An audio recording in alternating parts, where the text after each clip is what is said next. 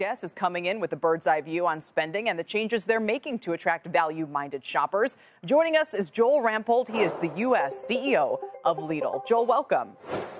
Hi. Please, explain to us what you think is going on here with so much mixed commentary about the consumer. What's Lidl's experience? Yes, well, every category of U.S. retail is seeing inflationary pressure. Grocery is no exception to that. Lidl is no exception to that. We see some of it coming from energy prices, some of it coming from transportation prices, well-known facts around fuel and driver shortages. All of that combined is putting upward pressure on prices. What we're focused on is controlling what we can control. We're focused on being operationally excellent, finding costs, driving it out wherever we can, finding wastage, driving it out wherever we can, so we can counter that by putting downward pressure on prices, by operating as efficiently as we can. What's the mix of price and traffic in your numbers these days? So what we are seeing is growth in customers. Our customer counts are actually very, very healthy. Where the pressure comes is in basket size, and we are always focused on keeping our prices as low as we possibly can. Everywhere we can take cost out, we try to turn that into putting pressure back on prices. Particularly as a private brand-led company, we're very well positioned for that. Customers are really looking at the private brand versus national brand equation much harder than they have in recent years. And so that's very favorable for us. We're able to offer the same quality, or in many cases, better quality at a much better price.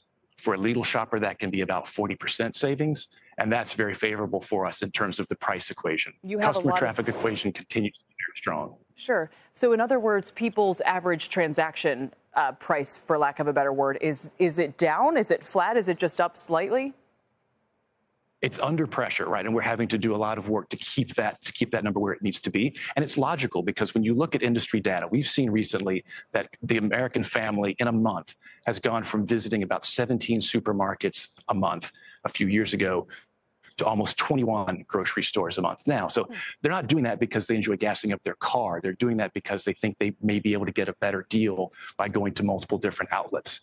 And the way we respond to that is we want to make it very easy for our customers. We're not heavily promotional. We're everyday low price.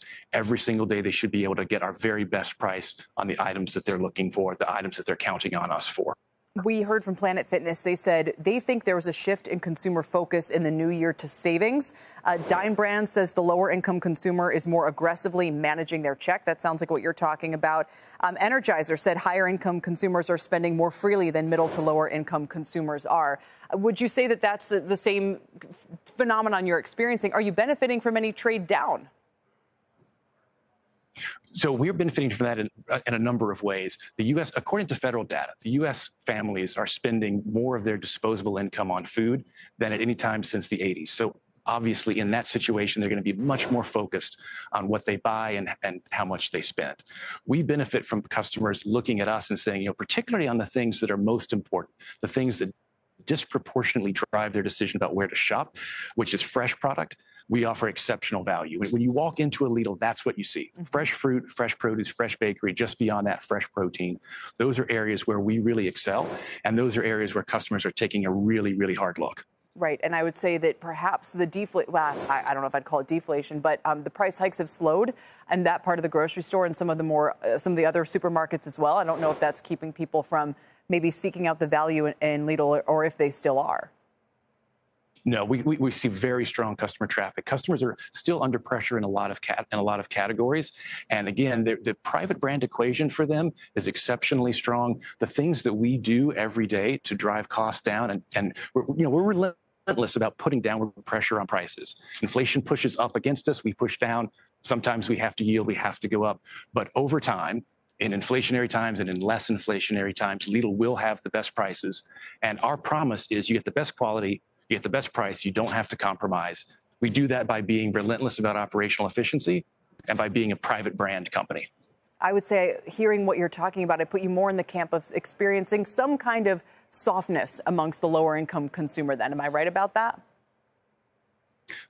When we talked about the number about spending the most of disposable income since the 80s, when you look at that cut by income quintile, obviously it's very, very different in the lower income quintiles. Those numbers are obviously much, much higher. So those are the customers where this idea of being really focused on what did I pay last year? What am I going to pay next week? How do I really squeeze this hard? That's where that behavior is most concentrated and where it's sharpest. But we see it across the board. I was out touring stores yesterday in very different socioeconomic situations, very different average household incomes around those stores. And we see a very similar situation across all of them. That they're all still feeling the inflationary pressure. Joel, thanks for joining us today. We appreciate your time.